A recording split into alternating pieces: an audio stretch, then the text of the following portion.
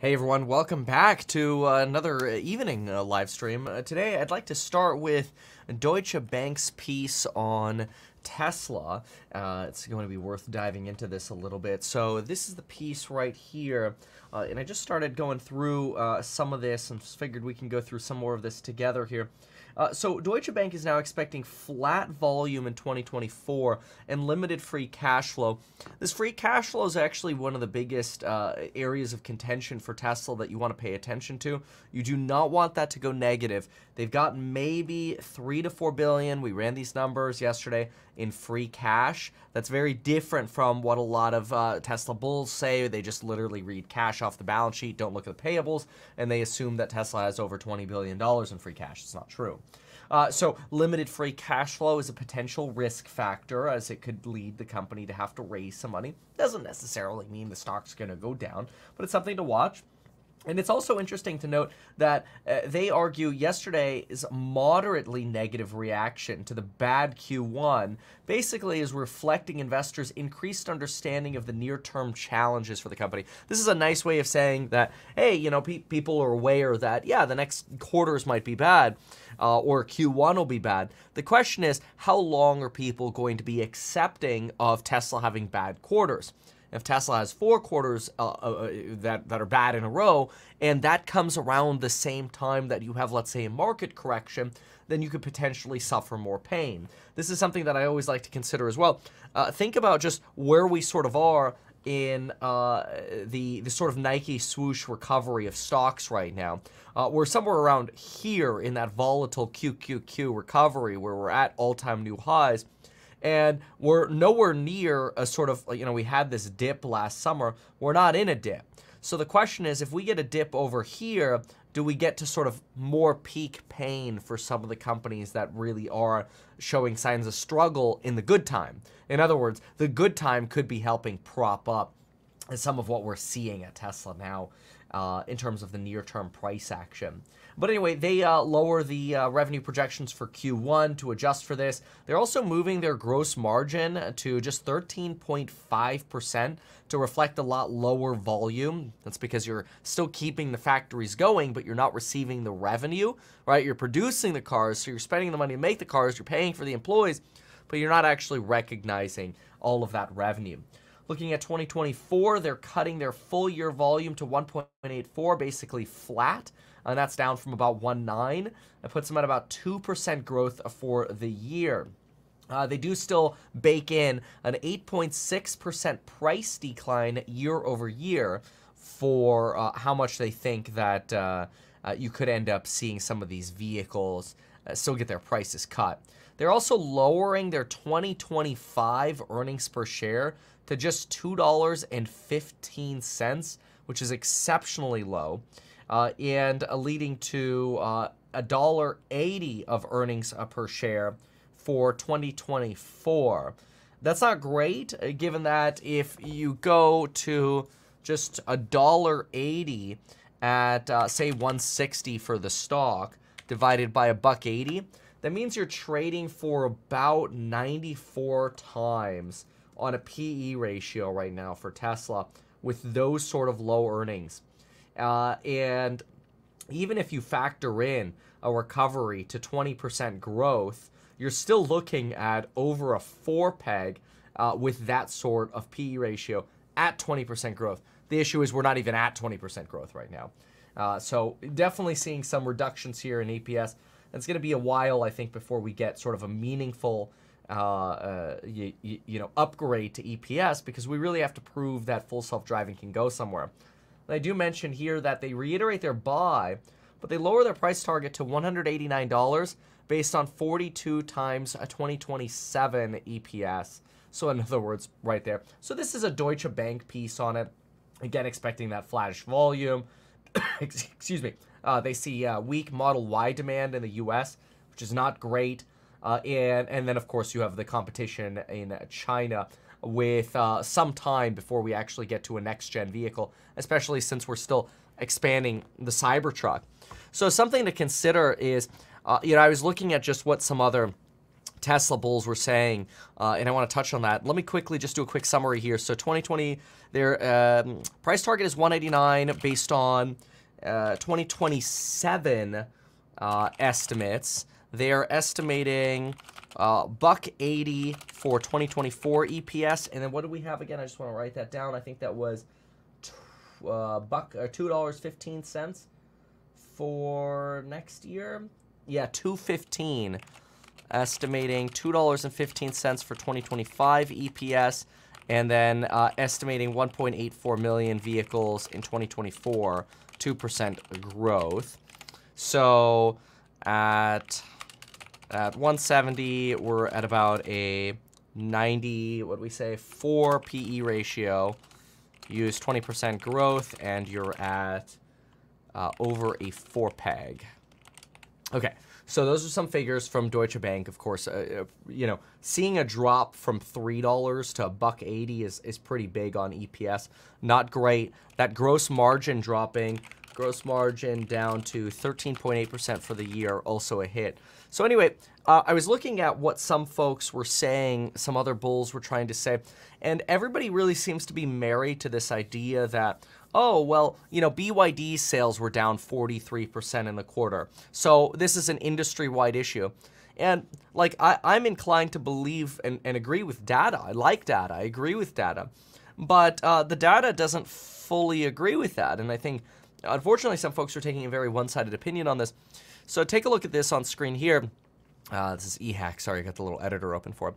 So vehicle deliveries in Q1, BYD sales were up 13.4% year over year. Yes, quarterly sales fell 43% because they reduced prices so much in the fourth quarter that this massive pull forward. But they still ended up growing year over year. Tesla year over year was negative. Nissan, negative 8.5%. Nissan was up 7.2%. Toyota was up 16%. Honda was up 17.3%. Kia was up 2.5%. GM to retail customers was up 6%. They had some declines in fleet, which led them down, I think, like somewhere around, let me grab these Ford numbers as well. It led them down, excuse me, down about 1.6%, 1.5%, there it is. And then let's throw the Ford numbers here as well. So I'll throw these in really quick here. So this is Ford. Ford sales up 6.8% year over year, with Q1 EV sales up 86%, right? So when we're looking at sort of the broader market in terms of how some of these numbers are changing, they're not so ideal. The Tesla numbers definitely don't look like an industry-wide phenomenon. So I think it's a little difficult for Elon Musk to slam somebody like Ross saying, oh, well, BYD's down 40%. The reality is most of the industry is actually growing, including BYD, on a year-over-year basis. And if you consider this, BYD is now introducing or planning to introduce a truck competitor. Now, of course, this is Chinese competition, and that is where we're seeing some sales issues. But you are getting now a truck competitor as well. Elon is also trying to sort of kind of keep hype going by mentioning and resurfacing this idea that Tesla's ready to license FSD software to other automakers. But you have to remember, he's made that claim 2 times before. As early as July of 2023, he's sort of been pitching this idea. And the reality is that was 9 months ago, nearly 9 months ago, and nobody's been going for it yet. And the Cybertruck still doesn't even have FSD. Now, that may be because of steer-by-wire, which now Ford is getting into steer-by-wire, but it is interesting that, you know, we do kind of keep hearing the same sort of promises, but we're not seeing those yet. So those are some things to keep in mind. Something else that was fascinating was that gold broke $2,300, and Bloomberg found this to be very unusual because usually gold rallies when the 10-year real yield is very low. So that's when you're, you know, subtracting the 10-year yield and then subtracting inflation from it, and you're getting a very low number. Today, that real yield is somewhere around 2%, and so you can see it's at the higher end of this, and usually you don't get gold rallying in these environments. So the fact that gold is rallying towards this low on real yields right now is a little weird. It could be because gold is trying to price in Fed rate cuts and a looser monetary policy, or it could be because gold is trying to price in some form of negative sentiment coming and some form of very dangerous issue coming from markets. Who knows? Found that interesting. OPEC obviously is keeping their production cuts. That's contributing to oil being nearly $90 a barrel on an international basis. And then it does also look like Trump originally hired the people he's suing for his SPAC basically just to set up the business. And they even had this services agreement where they had really restrictive expense reimbursements, or maybe you could say normal, but like it was very clearly spelled out. Don't spend more than $150 a night on a hotel. Don't spend more than on an economy flight or a super saver flight. And now all of a sudden, those individuals are claiming the right to about 8.6% of DJT. That's what Donald Trump is suing for right now. Keep in mind that Trump roughly right now, Trump owns about 53% of DJT at the moment. Obviously, he's under lockups for another like 5.5 months, so it's going to be a while before he can actually get his hands on some of those dalahalas. But we already know that. So, okay, so that hits some of the Tesla news of the day. It hits oil and gold. Something else that's coming up is that there's a lot of talk about Elon Musk having to pay a lot more because of competition from OpenAI. One of the issues that you have here is we made this video on the main channel. We talked about the wage price spiral. I highly encourage you watch it because it's not just AI, but it's fast food. And what we're seeing is actual reports now where wages are starting to rise again. And so there's a real concern that if we do end up setting off a wage price spiral, we could end up with longer term issues with inflation. So watch that video on the main channel. We also have the strategic petroleum reserve down to just 17 days of supply. Elon Musk did say that, sorry, not Elon Musk, excuse me, Joe Biden did say we were going to refill the strategic petroleum reserve, but now with prices so high, they are delaying that refill. There's also talk now about Apple exploring the development of personal robots after killing their sort of EV project. So now they're looking at robots that can follow people around their home, as well as some form of tabletop device that use robotics to adjust the screen. I don't know. Who knows? It seems like Apple is kind of a little bit. It feels like Apple's a little all over the place right now. But then again, they've got a lot of employees. They spend a lot of money on research. We actually did a breakdown on this on eHack. And Apple, yeah, I thought this was very interesting. Apple has about 12,000 engineers, designers, and marketers, not counting the store and support staff. They spent $7.69 billion on research and development. If you divide by 12,000, that works out about to $641,000 per employee, or about $10,000 per working day per employee on research. And, you know, we're all kind of like, where's the product? Now, I did make a video on the main channel yesterday, which I thought was very good.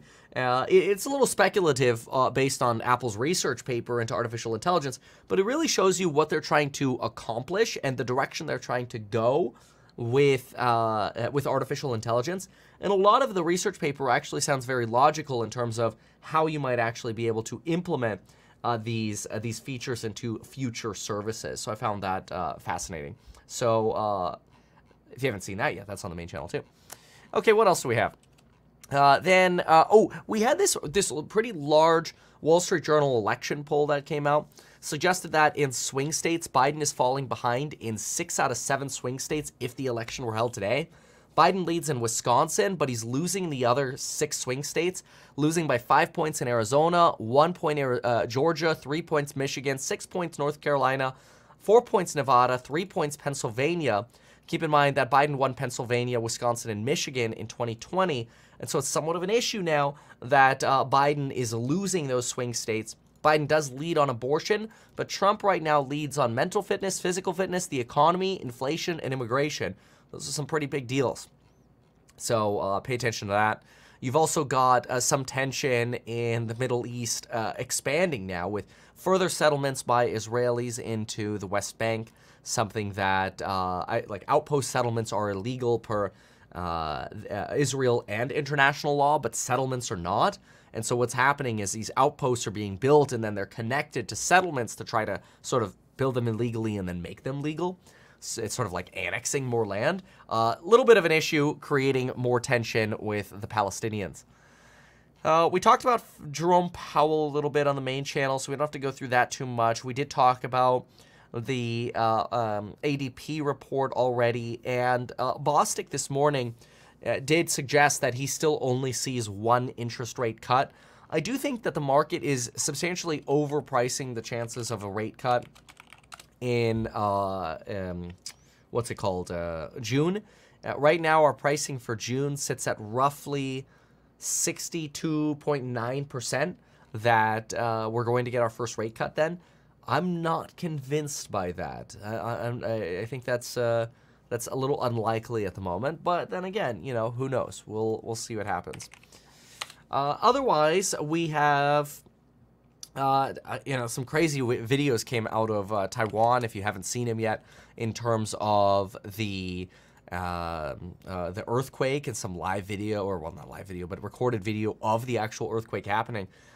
Really remarkable. I mean, some of these, let's see if I can pull one up here. There was one in Taiwan where you could actually see the these boulders coming down and hitting cars, and it's just remarkable that not more people died.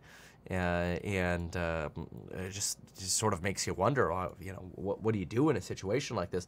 Take a look at this on screen here, and you can kind of see it here. So right now, no earthquake yet.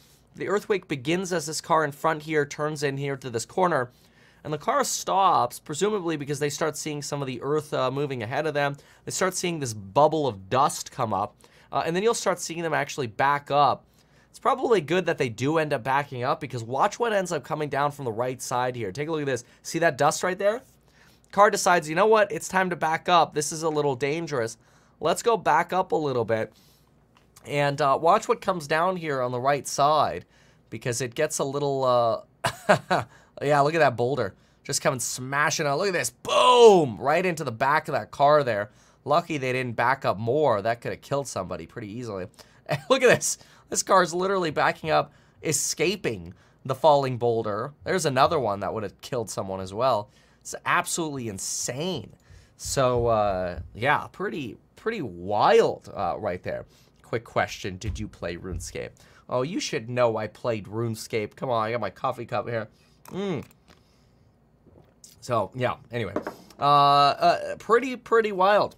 So, yeah, definitely lots of RuneScape. Okay, so what else? Somebody here is talking about affidavits, questioning election integrity. Remember that an affidavit is really just somebody saying something. It's somebody's opinion, right?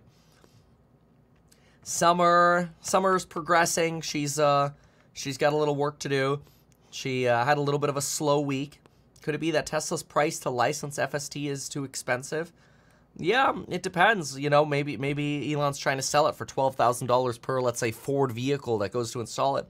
But remember that, you know, Ford, their CEO has gotten convinced that they can make a lot of money off software.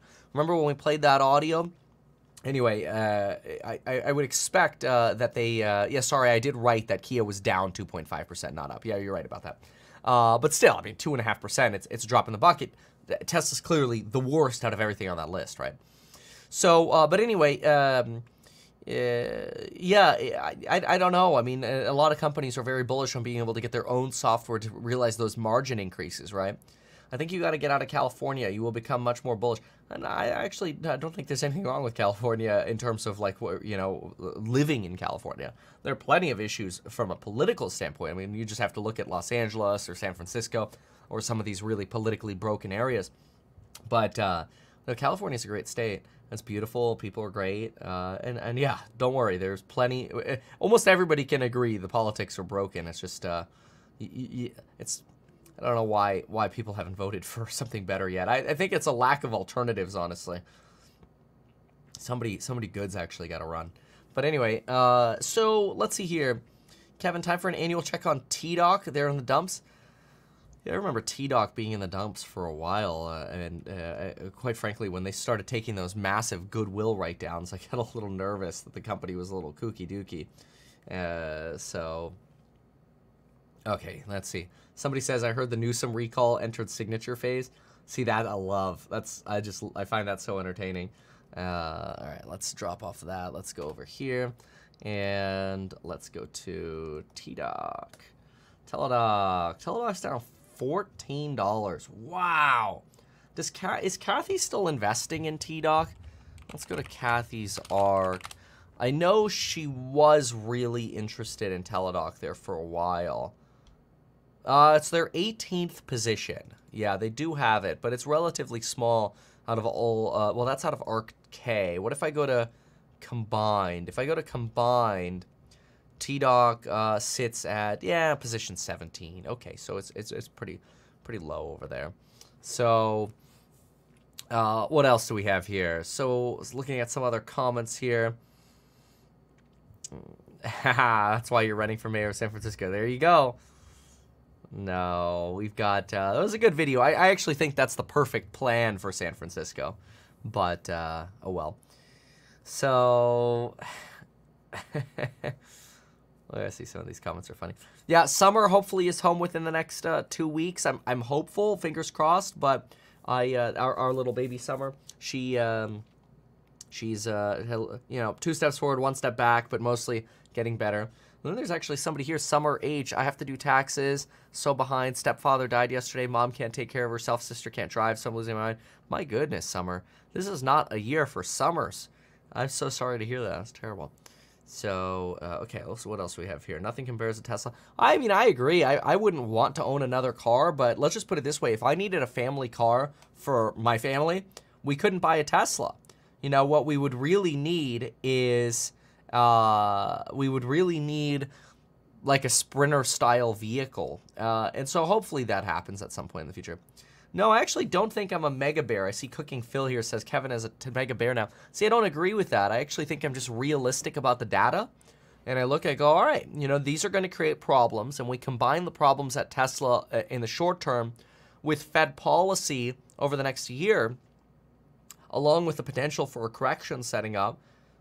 You know, you're in a nasty period of time for Tesla. It's just going to be very hard. You know, could the thing slowly trickle up? Of course, but it would make it very sensitive to a very rapid pullback before you could even react. So that does make me a little bit concerning, mostly because the fundamentals aren't, like, strong enough to withstand that kind of correction. Like, think about this, okay? Like, the way I look at this is how Tesla is performing since, where's October? November 1st. November 1st is when the pain stopped, right? Okay, so let's zoom in here. So here, let's just go to the day chart because it'll be a little easier to see. So broader market pain stopped November 1st. Okay, right here, right there. Broader market pain stopped. And so we ended at a close of $203. We're down like 15%. Well, what is that? 203. Let's see. 168 divided by 203. We're down 17%. When the entire market has rallied, Tesla's down 17%. And that's in an exciting time, in a FOMO time. Like, we're in a FOMO time, and it's down 17%. Imagine when we get into fear time. That's the concerning part. Like, it's not, oh yeah, let's try to go, you know, from greedy time to greedy time and just play price swings there. It's, you know, do you sell in a greedy time to try to rebuy in a fear time?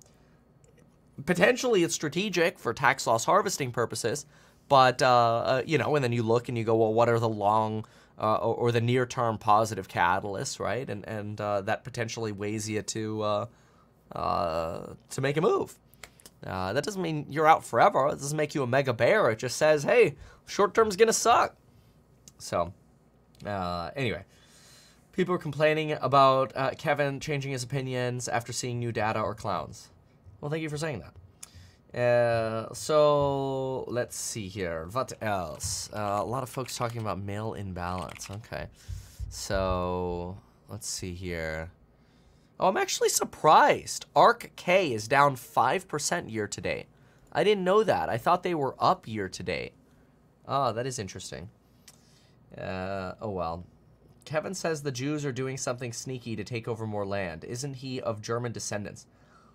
See, that has nothing to do with Israel. Like, literally. Like, where I was born literally has nothing to do with that. I got a summary of Tom Nash's take. The problem is, Tom Nash did the same thing that all the Tesla bulls are doing. In fact, you know, I like Tom, but I'm a little disappointed because I feel like it was sort of like a summary of all the positive sentiment on Twitter because that's what people like to hear. You know, it was the, hey, well, BYD sales are down 40%. Well, that's what we just opened up in this video, is we actually looked at all companies. Why were BYD sales down? What about their sales year over year, and how did that compare to Tesla? How are other companies actually doing? We're actually going deeper into the data. But that's not like shareable. That doesn't get subscribers. That's not fun. You know, people don't want to hear negative things about Tesla. It's just sad. But anyway, you know, what's funny is this morning, it's funny, QE Infinity, you mentioned Luckin Coffee. This morning, we actually did an analysis. I gotta write that down in our Discord. I always like to put a little summary of what we analyzed. But this morning, we were analyzing Starbucks in our course member live stream. We did a deep dive, and so let me write that down. We did Dave and Buster's and S-Bucks, Starbucks, mostly because their stock's been somewhat bleeding out. And we realized Starbucks might not actually do well in China as we had thought. Much more detail in that in the course live, and I don't have exposure to Starbucks. I've been waiting for them to get under 80 as a potential China play, but I don't even know if they're going to be a China play. So I thought that was really interesting, and Luckin came up quite a bit this morning. What will it take for Tesla to get back on growth? Time frame, thoughts? Probably, honestly, a year. Thoughts on young man looking up to the Tate brothers? Well, it depends. For what? For women advice? Bad. for motivation? Probably good. You know, so you kind of have to parse that out a little bit. But anyway, I did see Dell today. Yeah, it's almost like people moved their money from Intel to Dell. It was crazy. But anyway, what will it take for Tesla to get back on growth? You kind of have to bottom out. Excuse me. You have to bottom out this year. And then once you bottom out, that's when, you know, you could really start growing again. And then you could start pricing Tesla as a growth stock again. Do you think Neuralink, satellites, robots, and Solar Roof is priced into Tesla? Okay, well, first of all, Neuralink is not Tesla. Neuralink is a separate company. So no, Neuralink is not and won't be priced into Tesla. Satellites are SpaceX, which are not Tesla. So no, satellites aren't going to get priced into Tesla. Solar roofs are ridiculously expensive, hard to manufacture, and are competing against plummeting solar prices. So no, solar roofs aren't going to be priced into Tesla anytime soon. Robots is fantastic hopium that is probably a 10-year out reality, if we're lucky. And, wow, gosh, you spammed that like 5 times. Why'd you have to spam it, man? I read your first time you wrote it, and then you pasted it like 5 more times. Don't do that. Now I feel bad I answered your question if I noticed you spammed it.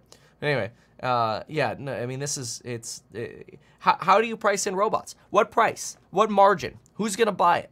How many are they going to buy? How much competition is there going to be at the time? How do you price that in? Well, just, I think it's going to be good. It doesn't work. Strategic funds believe Tesla bottoms at 100. Might make sense. You know, that is where you had a previous bottom. That absolutely might make sense. But yeah, you got to get those year-over-year comps in for Tesla, and you really got to beat those negatives. Is Myro Solar? No, Enphase microinverters with Q cells. What do you think about Nike? No, I don't know.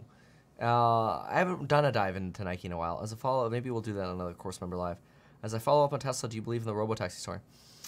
Not soon, no. There are substantially too many edge cases for robotaxis at this point. And in the long term, do I believe in the robotaxi story? Yes. But it's, you know, it feels just as untangible as it was 7 years ago. You know, we've been talking about robotaxis for Tesla for 7 years. And it's still not here. So it doesn't really make me optimistic on like the next 2, or certainly like the next 1. Right? Anyway.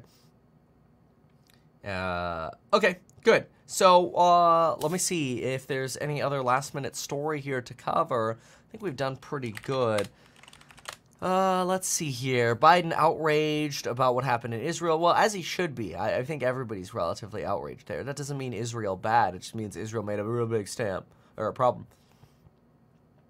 Oh, wow, the patient with the transplanted pig kidney left the hospital. That's also, I think it was like 60% human. But anyway. All right. What else? Canada or China and U.S. talks continue. That's fine. Kellyanne Conway says Democrats are losing minority voters. That is true. We are seeing more of the sort of Hispanic and black community no longer support Biden. Now, that's now. You know, a lot can change between now and the election. But that is possible.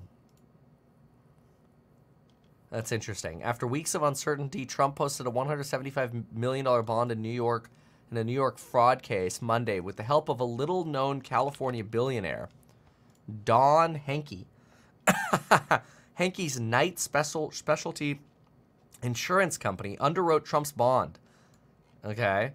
The billionaire, known as the subprime auto king in Los Angeles, made his fortune financing high-interest auto loans for customers with poor credit.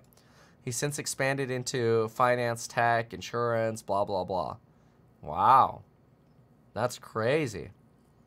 Wow. Very interesting. Mr. Henke. Don Henke. How old is this guy? Don Henke. Oh, he's 80. Wow. He's called an American loan shark. Look at this guy's profile on Wiki, at least. Don Henke is an American loan shark, founder of the Henke Group, which makes most of its income from car loans. Is the Henke Group public? The Henke Group. Oh, they got fantastic reviews. Not. They must be a private group. But anyway, which makes most of its income from car loans. He has been the repo man and the king of the subprime auto loan. Car dealer. Started as a car dealer. Ordered to pay $44 million for illegal debt collection practices. That doesn't surprise me if you're doing subprimes. Oh, wow. Westlake Financial was found guilty of... Who's Westlake Financial? Its main business being Westlake Financial Services. Oh, his father's business. Stealing $9 million from elderly victims in a Ponzi scheme. Gosh, this guy's great. Jeez, Lord. Largest shareholder of Axos Financial. Okay. He's financed stuff for Trump before. Married with 4 children, lives in Malibu. Wow. Okay. Very interesting. And Wikipedia lies. I mean, maybe, yeah, I don't disagree that that's possible. Very interesting. Who is Don Henke? I mean, this is the Washington Post, or sorry, USA Today is what we clicked on. Yeah. All right.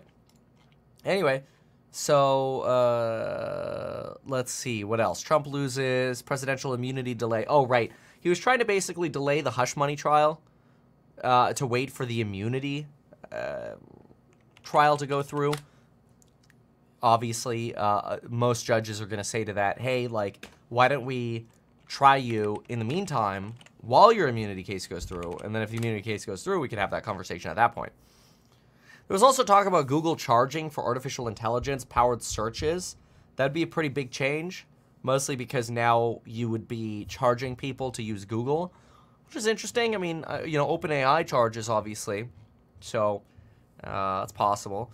You did have this news about Tesla scouting for like an India location, maybe $2 to $3 billion plant. I don't think they have the money to do this, mostly because they've sort of halted their Mexico groundbreaking because of CapEx concerns. And so it seems to me like a little bit more of sort of like charading for shareholders.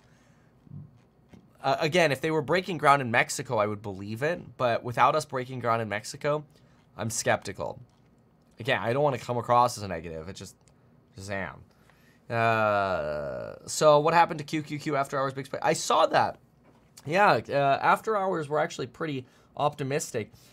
You know, usually you don't really you know, paying attention to the after hours is like comedy, because, you know, you could be up this much in after hours, and then all of a sudden you see the next morning it's the complete opposite and you're down. So I generally don't put much reliance on it, but futures are positive right now, so who knows? Maybe that is. We'll know in the morning, but yeah, I generally don't get too excited about the pre or post. Like, let's see what happens in the actual market tomorrow. Shall see. Because there wasn't like one particular set of news or anything. Phil Strezza says, has Househack been able to raise funds at the $2 price points? Yes. I don't know exactly how much we've raised at the moment, but yes. There are new investors who are very interested in Househack, and they see the vision, they see the future, they see that $2 is still a long-term steal. Obviously, that's my opinion. That's likely their opinion. I can't guarantee that or, you know, make promises. Investing is always risky, but I mean, that's my goal too. My goal too is that, you know, a $2 stock price becomes a $20 stock or something in the long term. Again, I can have goals and visions, and those could differ from reality. But yes, that people are investing. It's very exciting. And we're still basically 3 months away from the deadline, all of April, all of May, and all of June. So we're essentially 3 months away from the end of the fundraise. I really don't want to ever fundraise again. Like, when it is so exhausting, just because it's like you're touching with each investor, you're verifying wires, you're dealing with confirmations, all this, and it's fine, we do it all, but it, like, all of that accounting work takes away from actually being able to focus on the core business. And so we don't want to, you know, spend all of that money and time doing that all the time. And you know, those are salaries anyway for folks, so it's fine. Like, they're at the company anyway, so it's not like it's a big marginal difference. But I still think the resources could be better used. So that's just something what I think of when I think of fundraising. And ideally, we won't have to after we launch our mini funds, so that'll be really fun. So a lot of really cool future exciting things. I mean, I'm so excited because I look outside the stock market. I go, wow, we've got, you know, obviously providing value on YouTube. That's just sort of the core of who I am and what I do, and I think that's really fun. But then we've got Househack, we got the Househack mini funds and the 1031 into mini funds people are emailing us about. We've got the event coming up in June, then we've got the fintech startup. There's a lot. That's really fun. Makes for long days, but that's okay. There's always something to catch up on or do, but I kind of like that. So let's see what else we have. So S&P is going to 6K whether the Fed cuts rates or not. I mean, I think in the longer term, you're probably not wrong. See, interest rate cuts, again, they don't matter for these bigger AI plays. The question is, are you going to have sort of an AI cooling at some point in this sort of like FOMO reset where people are like, wait a minute. You know, it's not going to take much of a catalyst, I think, to drive a lot of selling pressure really rapidly. I don't know what that would be or why that would happen, though. Which real estate stock would be a winner in the long run? Zillow, Redfin, or Opendoor? Well, I put Opendoor at the bottom of the list. I think Opendoor is pretty bad at what they do. I think they're a bad business model, and I think they do bad work. And that's just based on my opinion of going to their properties. So that's not a fact. It's just, that's my opinion. And you go to Opendoor properties. I've seen dead rats in them. It's cheesy work. It's low quality oversight, and it's concerning. Again, it's my opinion. So they would be last on my list. But yeah, Opendoor and Zillow, you know, you really need rates to come down again so you can get volumes to come back for real estate agents. That's where you make the money there. So yeah, closed door, exactly. What is this? How many small companies has there? And so many algorithmic I'm not sure what you mean, John Calvin. Anyway, let's see here. Have you seen weed stocks lately? Yeah, after Germany pushed weed legalization, you saw a massive surge in weed stocks. Somewhat similar to what you saw back when Biden was elected. There was a big belief that if Biden was elected, you would end up seeing weed stocks skyrocket. And that just wasn't true because it just wasn't a priority. So if you look over here, you get into the election era over here, you did start, once you got to inauguration time, you started to see this run up of weed stocks. And you really had like euphoria. I mean, you went from a $4 stock to a $67 stock there for a moment. So you had this insane memeing and euphoria over marijuana stocks. And nothing ended up happening in the U.S., so you ended up bleeding down to, you know, $2.80, $3. It's pretty wild. Pretty wild. So, yeah, Lang Sauce. Make sure to watch the end of that video. But anyway, so look, I'm pretty excited overall. I think the U.S. economy is in a great place. I do think the stock market is poised for a near-term correction, and that'll be very painful for certain specific stocks. Mostly because I think we need to unprice our rate cuts, and we'll start probably seeing some more bear steepening like we've been seeing. Let me see how the 2s, 10s have been doing. That ISM data this morning with weaker prices was good. And you do have jobs and CPI coming up. So if these are all good, there might not be a reason to see some pain come out. But all it would take would be like, if you get a good jobs and CPI report, you keep the train going. You get a bad jobs and CPI report, both of which come out over the next week, you could have a catalyst turn down very, very quickly. And I'm still worried about what's going on with wages. Watch the main channel if you haven't seen that. And you'll see a little bit of my thought on wages. So now I think that does it for tonight. So let's go ahead and push the button. Even though I'm a licensed financial advisor, real estate broker, and becoming a stockbroker, this video is neither personalized financial advice nor real estate advice for you. It is not tax, legal, or otherwise personalized advice tailored to you. This video provides generalized perspective, information, and commentary. Any third-party content I show should not be deemed endorsed by me. This video is not and shall never be deemed reasonably sufficient information for the purpose of evaluating a security or investment decision. Any links or promoted products are either paid affiliations or products or services which we may benefit from. I personally operate and actively manage ETF and hold long positions in various securities, potentially including those mentioned in this video. However, I have no relationship to any issuers other than HouseHack, nor am I presently acting as a market maker.